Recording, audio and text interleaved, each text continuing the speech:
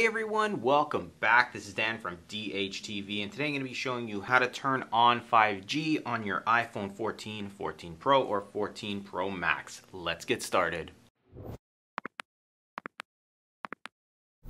Alright, so 5G was introduced with the iPhone 12 models, and it's still here with the iPhone 14s. And if you haven't set it up yet, or you don't see 5G at the top right, there are a few reasons why. So in this video, we're going to go through how to turn it on, off, and some of the options that are built in that may be causing you to have these problems where you don't see 5G at the top right.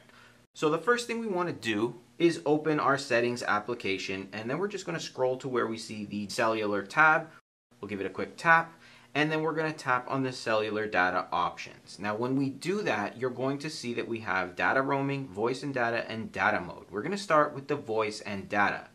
By default, this iPhone 14 Pro Max was already set up to 5G auto. Now you can set it to 5G on, which is going to be 5G on all the time. If you set it to auto, it's going to automatically flip between 5G and LTE wherever it's possible. That way it doesn't burn through your battery as much. 5G on will always be searching for those 5G towers, meaning it's going to burn through the battery life quite a bit. Otherwise, you can just choose LTE. A lot of people ask me, how do I get LTE back on my iPhone? That's how.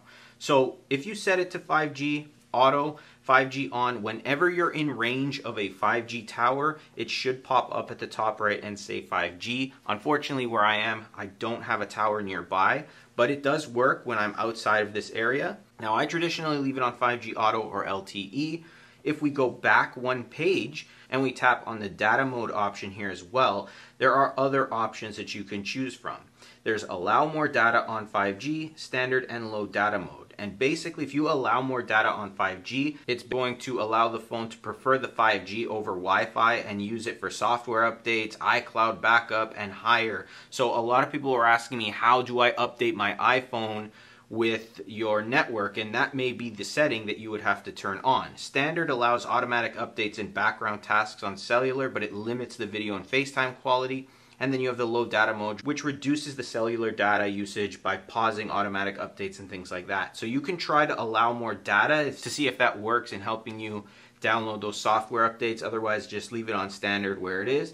But for those of you that still don't have 5G, even though you turn this on and you know you're close to a 5G tower, I have heard that carriers kind of block this sometimes. You may not even find this setting here.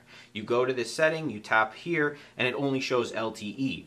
My suggestion is to call your carrier and ask them what's going on. Some carriers still don't have 5G capabilities, and some carriers need to do something on their end to turn it on for you. You may need a new SIM card. It may not be working right. So there are a few things there, but calling your carrier is always the best option if this isn't what you're seeing. And then you can always call Apple as well. They'll probably redirect you to your carrier though. They tend to go back and forth with each other. But again, if this is not showing up, you can try restarting your phone. You can try running an update, a software update on your phone if it's not there. And you can also, if the worst case scenario, restore your phone from a backup. So back it up and then restore from a backup, and maybe the setting is just glitching and that's why it's not there. But this is how you turn on 5G on your iPhone 14 Pro, 14 or 14 Pro Max. If you have any questions, feel free to ask in the comments. I'll do my best to help you out. If this video helped you out, hit that like button, subscribe to the channel, and click the bell notification box to be notified when I post new videos. And as always, I will see you in the next one.